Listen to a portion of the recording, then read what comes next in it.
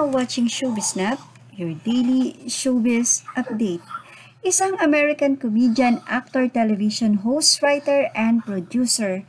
Mas kilala din siyang worked in television as a cast member on Sunday Night Live and as the host of late night talk show The Tonight Show starring Jimmy Fallon. Si Jimmy Fallon po ay isang American comedian. So sikat po siya, no? At isa po siya sa tagahanga ni President Duterte. At actually, sinabi nga po niya kay President Duterte ay ito. Ayon sa kanya, the way President Duterte is responding to this current crisis is commendable. He really is one of the best world leaders.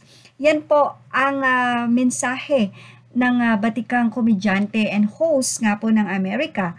At nakakatuwa, no, dahil ang ibang lahi pa po ang nakakakita ng magandang ginagawa nga po ni President Duterte in times like this, lalo na ngayong panahon ng krisis. Kung paano niya i-handle, kung paano siya maging kampante, kung paano siya mainis, kung paano siya maging totoo sa kanyang mga sinasabi na walang walang pangahalong kumbagi pang-uuto or ano pa man. Actually, best president kasi napaka-totoo niya. Minsan nadinig ko sa kanyang talumpati na yung magkakaroon ng ayuda hanggat maaari ay wag na munang magpapariband. Yan yung sinabi niya.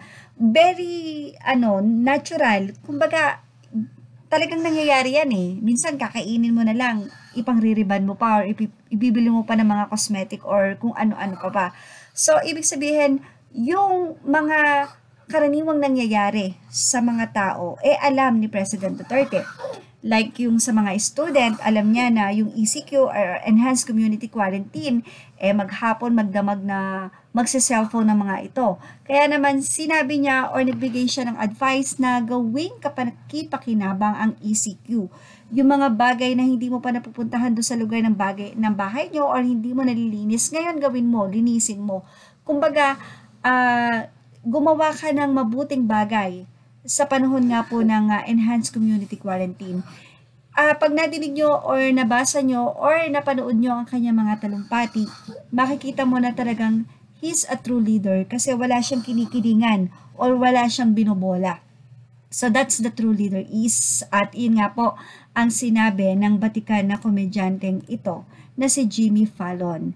At yan, nakakalungkot lang dahil minsan yung mismong nasasakupan ni President Duterte, yun pa yung hindi nakakakita ng magandang ginagawa niya. But anyway, sabi nga natin, you cannot please everybody. Merong matutuwa, merong hindi. Ang maganda dyan, mas marami yung nakakakita ng kabutihan na ginagawa ng isang tao, especially our leaders. So, sabi nga ni Casey Concepcion, dapat ay ipanalangin at wag nang tuligsain. So, yan po ating Showbiz Snap update. And comment your opinion below. And thank you for watching Showbiz Snap, images courtesy of Jimmy Fallon and President Duterte social media account. Thank you for watching.